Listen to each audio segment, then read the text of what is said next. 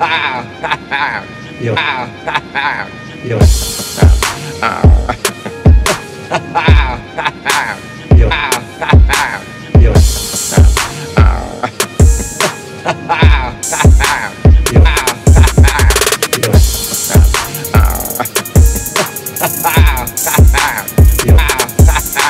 Yo.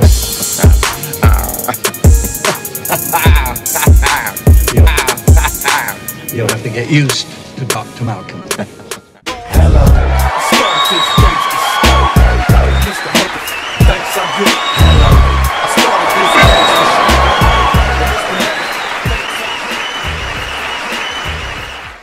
How's it hanging, dudes? My name is Sean and welcome back to another Jurassic World Evolution update video. I guess what you call it, right? About the live stream, about the 1.4 patch update. And I've had plenty of time to be able to watch the live stream a couple times and see other YouTubers' videos and stuff like that. So, okay, so I know many of you are waiting for my response / reaction or whatever you want to call it. I've seen the live stream twice because it is really short. So I have a quick list of everything they mentioned, much of which we already knew. But to be quite honest, I am hopeful and I expect some of the things that they have implemented will actually add much replayability to the game. And in today's video I want to do a few things. We talk about, I guess, the brand new game mode. We talk about it in brief, but the new challenge mode, we will run through all the confirmed fixes to the game. Then I will give you my honest opinion about the live stream and the update. I will tell you all the things that make me happy, and then of course I will rant about the things I hate. As always, this is what many of you come here for, which for the first time though I can actually say that there are more things to be happy about than upset about. It also drops September 14th. I guess let's get into it. Okay, so first off, you think that this guy would have shaved first, right? Anyways, moving on. The first thing I wanted to cover in brief is the challenge mode. Challenge mode will be a new mode available from the start screen. This is the devs' somewhat successful attempt at adding replayability. You will receive easy, medium, hard, and Jurassic difficulties to the game. Jurassic, of course, being their version of extreme. Contracts will be forced upon you, with cancellations costing realistic sums of money, and loss of reputation resulting in higher chances of sabotage. Nublar now has progression as if you were starting on Montanceros, with some things unlocked from the start and others not. If enough people in the comments say that they want me to do an expanded version and explain how much more depth this mode adds, just let me know in the comments down below. While I do think that this should be all part of the base game mechanics and not a, you know, quote, separate mode, unquote, I honestly do think it's the basic stuff I feel should have been in the game at launch. You know, now we have a few grains of salt in our potatoes, right? Okay, so moving on.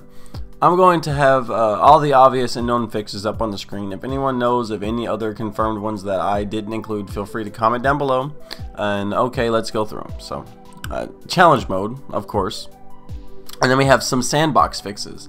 Lifespans unlimited, cash unlimited, power unlimited, feeders unlimited, contracts on and off, and that's about all. That's, you know, there's a few other things for the sandbox mode that they fixed, but these are the main things. This is going to help out so much.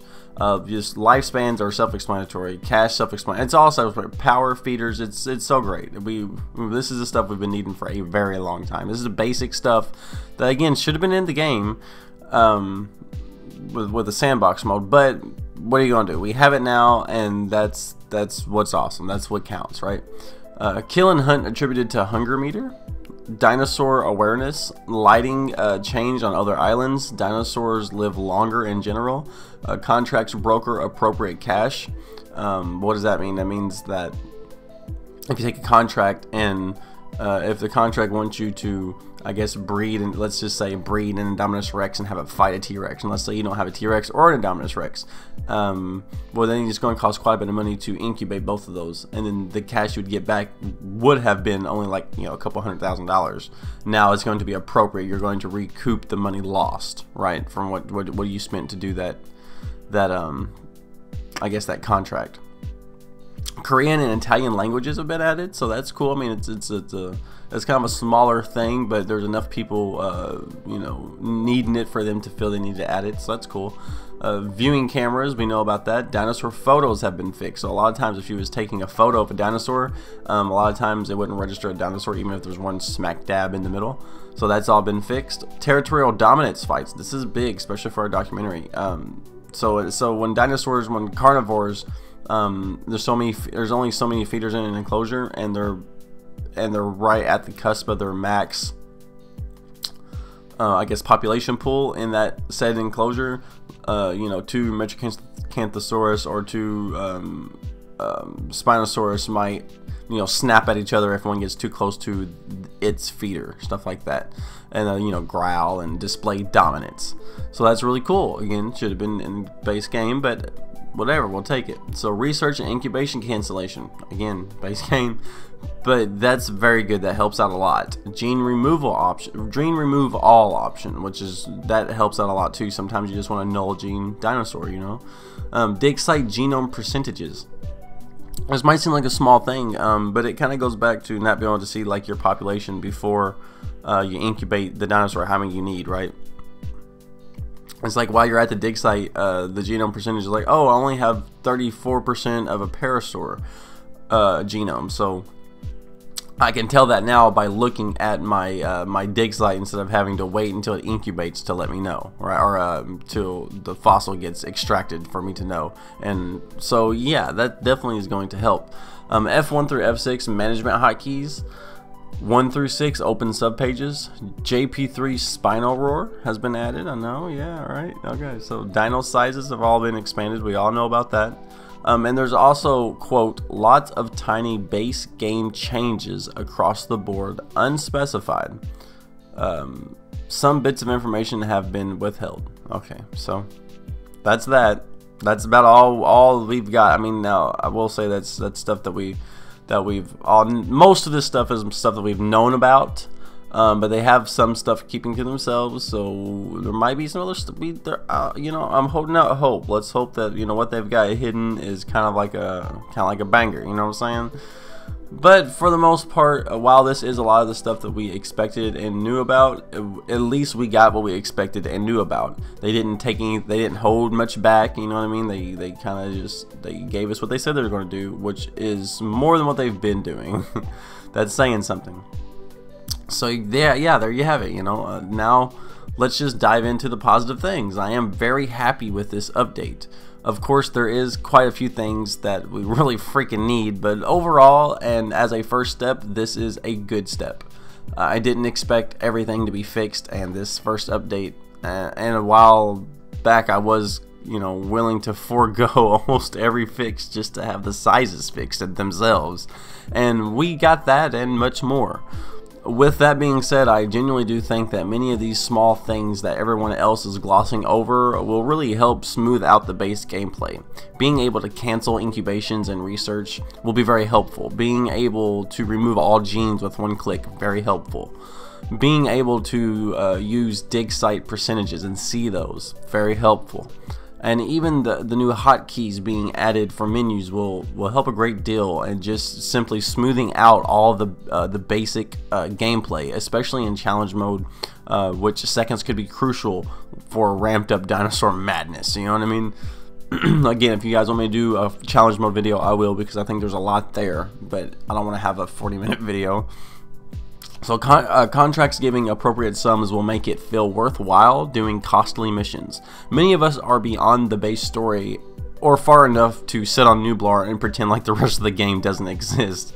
And now knowing that the dinosaurs live longer, and you can go back to start over on Manticeros after you 5-star it and look at it, you know, at night, that'd be awesome, and it makes you want to go back and see your first dinosaur because, you know, hey, they're still alive, right?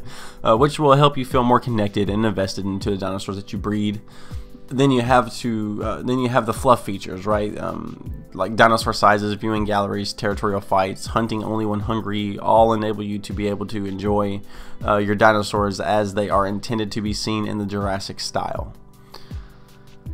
Work still needs to be done to protect the style. But this is a large step in the right direction, with the JP3 Spinal Roar being tossed on top to even it all out. So there you have it. Frontier said that they are eager to hear positive and hopeful criticism. Add herding and social interactions instead of standing in a circle. That's not enough. There. This is as much needed as a basic overall to the base game. You know, I will say that it's much needed as a basic overall to the base game. They've done a great job. Textbook day one patch. That's over 2 months late. oops, there I go again.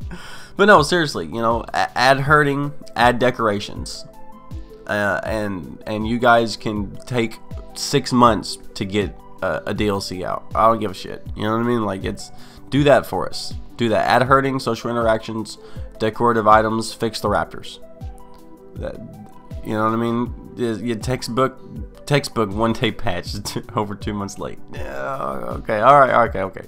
So there you have my positive reaction. Now most of what I have to say that is negative isn't about the game implementations of the patch so much as is the way Frontier handles this whole thing. Let's start by asking the basic questions. Dude, why haven't you shaved your neck, man? Wait, wrong question. Why wasn't all of this in the basic game? Why do you keep saying it's a free update? Of course it's free. You don't have to pay for fixes to a broken game. I'm not going to pay you guys to fix your game. This should have been there at launch. Maybe they're just trying to seem overly generous to calm us. I don't know.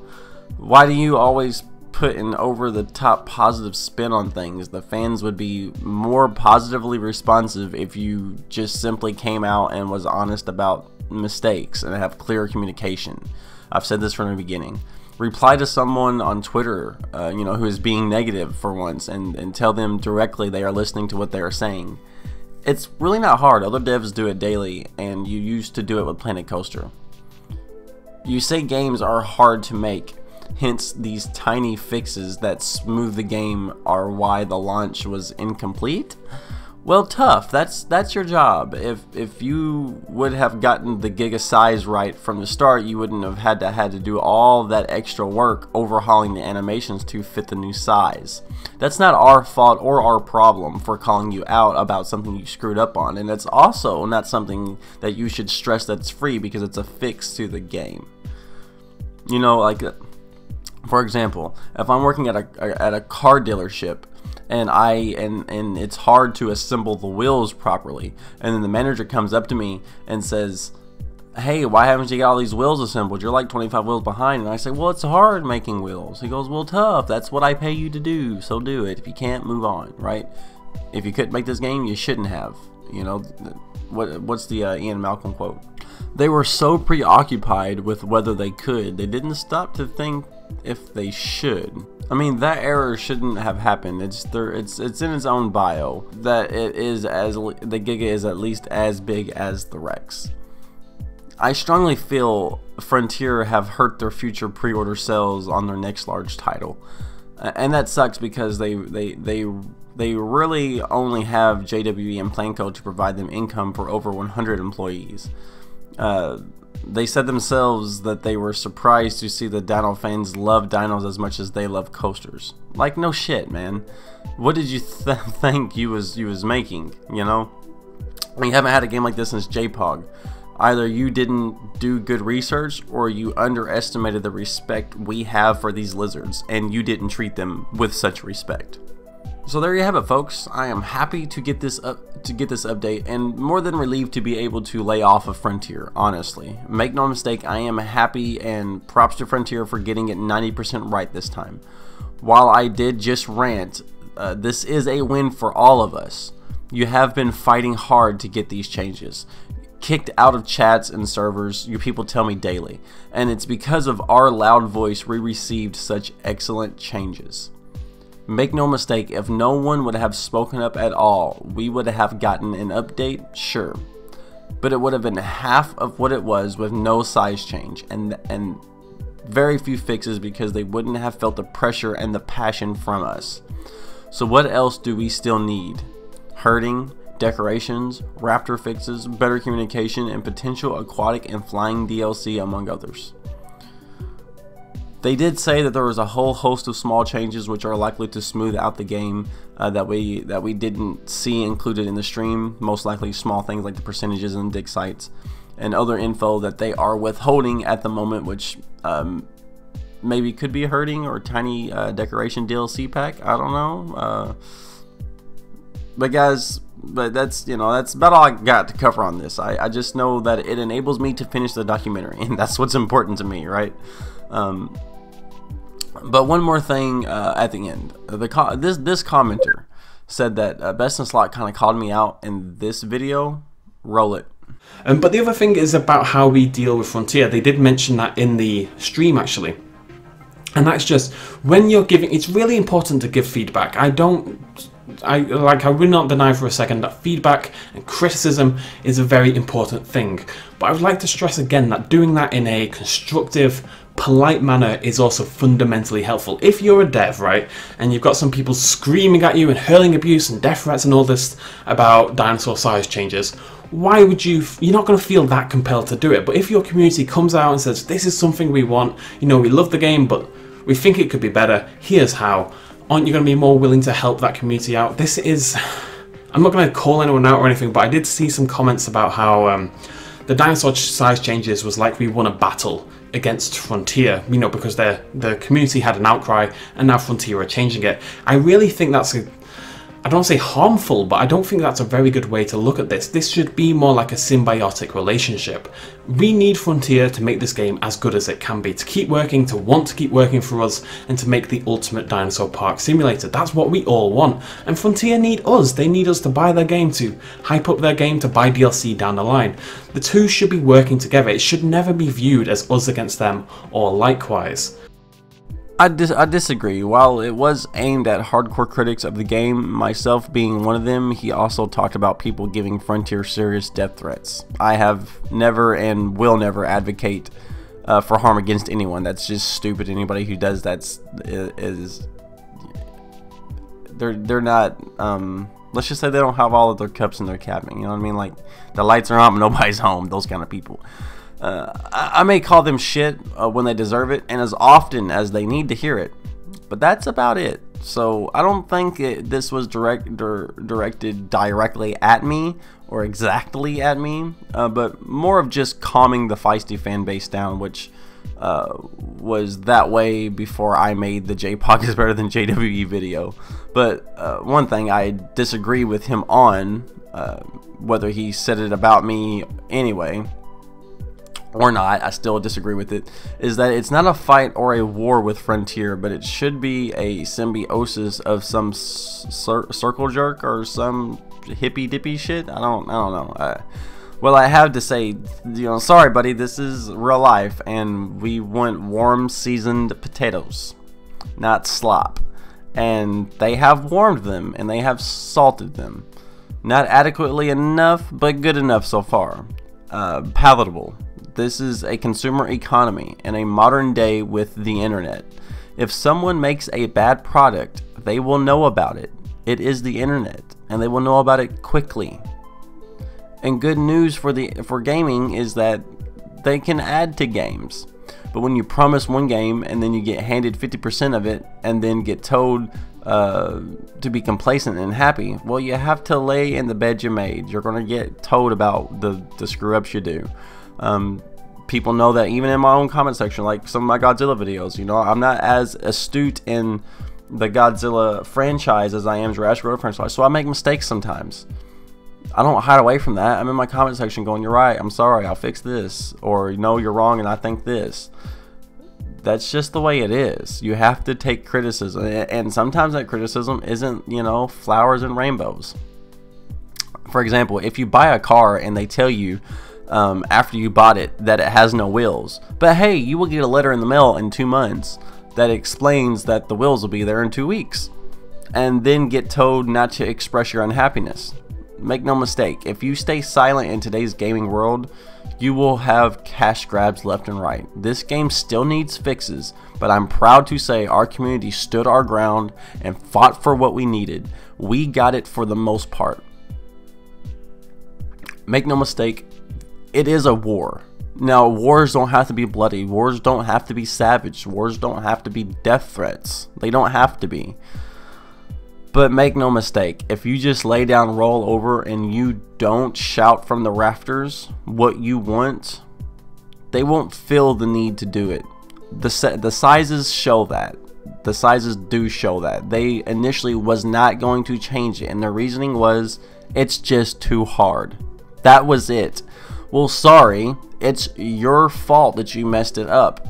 And if you want us to buy future DLC, if you guys want us to buy your next game, you'll get it right and you'll fix it, or we'll let you know about it. That's just the way it works. I know it seems somewhat unsatisfying, but these small things will go a long way, guys. I will say that. This is the core of what we needed in the game. As long as Frontier stays true to their word and communicates clearly and effectively and tells us what's going on, then the rest will come, even if it takes a while. At least the core foundation of the game is finally in place. Hell, maybe we do a post-update playthrough, huh? How's that? I don't know. Anyways, guys, I appreciate you guys like always. I hope you like, comment, and subscribe. Turn on the notification bell if you don't want to miss any more Jurassic World Evolution content. And I'm in the comment section after every single video. You guys are killing it. We've got the documentary full trailer coming out soon. I appreciate you guys like always, and I'll see you in the next one. You had me at hello.